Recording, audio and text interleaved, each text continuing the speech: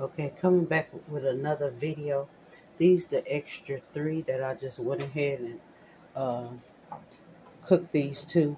But like the other ones, I did start these out in the oven because I got the 2 that I had already cooked just warming up in the crock pot because I don't want to dry them out. So I don't warm them up in no oven or the microwave. You can warm it up in the microwave, but it's best to kind of let it like broil a little bit and don't overcook them when you're warming them up.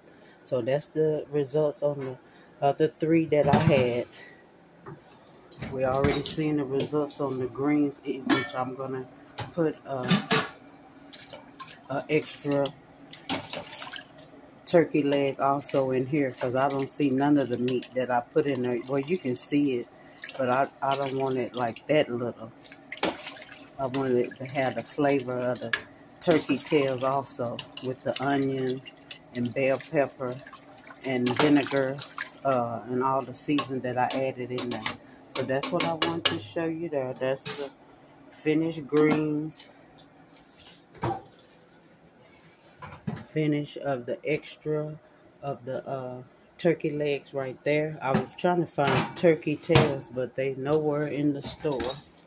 And then these are the ones I just got here.